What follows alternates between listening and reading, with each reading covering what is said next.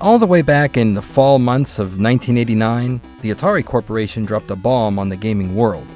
At the time, the most powerful, compact game machine around, the Lynx.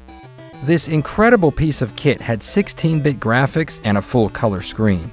16-bit graphics were also seen in the Genesis and TurboGrafx 16, both of which were also brand new, but also huge machines. In the portable space, the Nintendo Game Boy, also released in the same time frame, paled in comparison, with a screen that only showed 4 shades of green. To have any kind of game on the go was impressive, but for a lot of us, once we saw the full-color future the Lynx promised, we never looked back.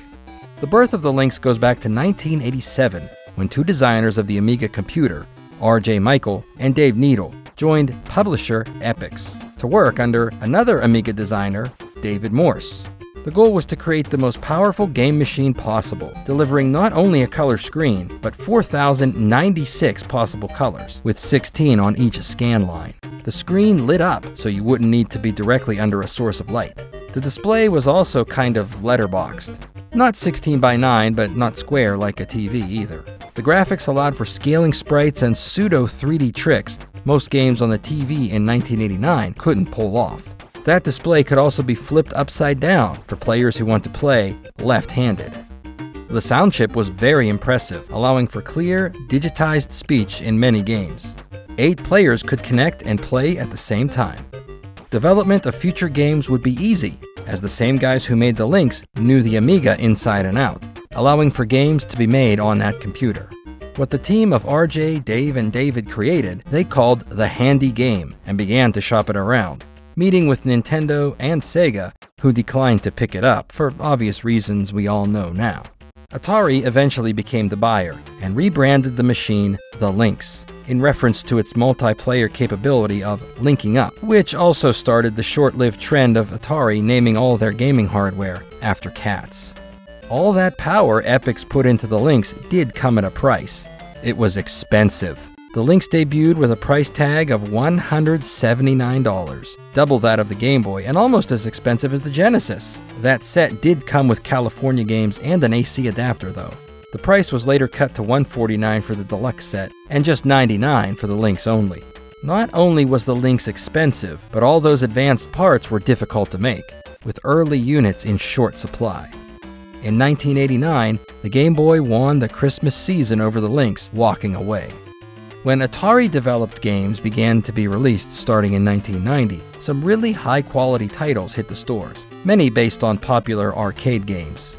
The problem was that compared to Nintendo, it just wasn't enough, and would never be enough. Third-party publishers skipped over the Lynx, and if they left the Nintendo sphere at all, they went to the Sega Game Gear, which after Christmas '91 took the #2 spot from Atari. To reduce costs even further, a new design was released, smaller and lighter, with the option of turning off the display while the game was still running, saving battery life, while the new design increased overall battery life from 4 hours up to 5. Not to mention playing with headphones gave the player full stereo sound.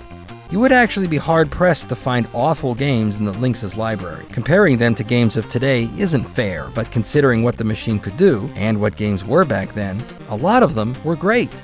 And there were games with recognizable names. Double Dragon, Ninja Gaiden, Paperboy, and Pit Fighter were well known to outsiders, giving Atari some gravitas, and showing that the library, however small, wasn't full of no-name games. In 1992, Atari finally put a real effort into the Lynx. Lynx commercials began appearing on TV again, for the first time since 1989. Some of those ads promoted the newest Lynx game, based on the new blockbuster movie Batman Returns. And just like Super Mario and Sonic before it, was given away to new owners that Christmas season. All seemed well going into 1993, but Atari suddenly reversed course on the Lynx to put all of its efforts behind the 64-bit Jaguar. Atari released only 7 games in 1993. Mail-order game distributor Telegames picked up the slack, issuing several titles that year, keeping things alive, though just barely.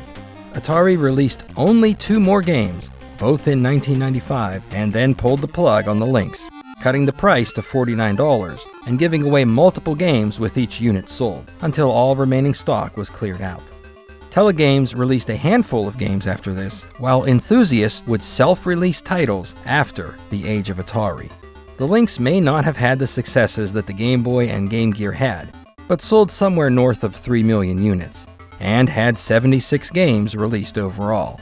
It's worth noting that the Lynx was also sold in Japan from 1989 to 1991, and among classic game enthusiasts there, is still remembered and held in high regard. And while we all remember the Atari portfolio making a cameo in Terminator 2, the Lynx did get some screen time in its heyday, being featured in the epic, early Fox TV show Parker Lewis Can't Lose. Of course, if you had your swatches synchronized at 7:30 every Sunday, you already knew that. Life after the Lynx saw RJ and Dave team up once more to develop the 3DO interactive multiplayer, starting work on it right after handing the Lynx off to Atari. No one really knows what 3DO was supposed to mean, but since that, the Amiga, and Lynx were all made by the same guys, it might mean third development order. Who knows?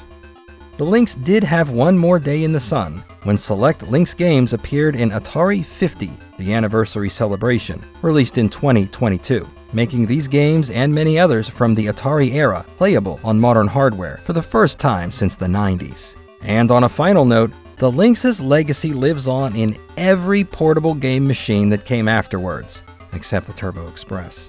As the Game Gear, WonderSwan, PlayStation Portable, DS, Steam Deck, and everything in between adopted the horizontal layout designed all those years ago.